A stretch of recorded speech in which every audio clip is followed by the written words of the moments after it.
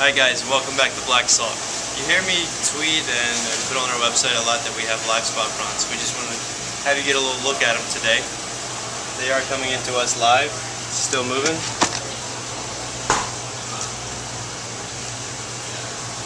Coming out of the state of Washington, Puget Sound. They're trap caught, which is basically stick little pots in the ocean. Put bait. Some guys use cat food. Some guys use heads of fish, collars, and whatnot. And they're a sustainable source of shrimp. Really fresh, as you can tell. They're still alive, and they're here at BlackSalt. A lot of people doing oysters these days.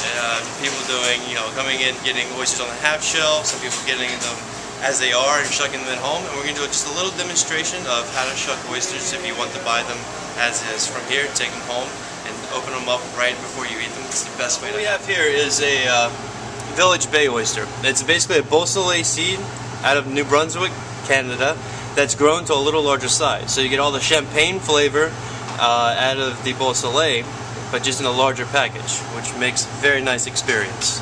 And you want to place the oyster in your hand towel like this, fold over. Now you're just going to nuzzle the end of your knife in there, just like that, to get it popped. Once you have it popped, you turn the knife over, and you want to cut the top side of that abductor clean off. Flip it over, and you get a nice open oyster. What you want to see is the liqueur. You want to see a little bit of juice. You want to see a nice plump oyster there. You don't want to see anything shriveled up. You want to cut this bottom abductor here. So that's severed. And you want to give it a little smell. Now, a fresh oyster will smell like the ocean. It will not have any funk to it. There's no, sulfur smell or anything like that. If you get that smell, it's most likely an oyster that has spawned or that has died. And you don't want to eat that because it can be an unfortunate experience. Now, most people put a little mignonette, a little squeeze of lemon, Tabasco, cocktail sauce. We serve all of them here at BlackSalt.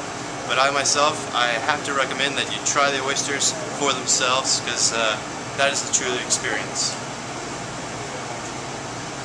And you gotta chew. Chewing is the best part of the oyster. You don't want to just suck it down. You want to put it in your mouth, chew it up, and taste everything that it's got to give you.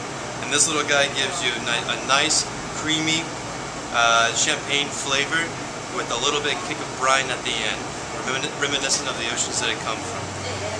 You can get these here, the Village Bays. We also have Tatamagouche, pickle points, raspberry points, Maryland Bay oysters, Chickatiques. From Washington, Hama-Hamas. We have Kumamotos, Kushi, Stellar Bays.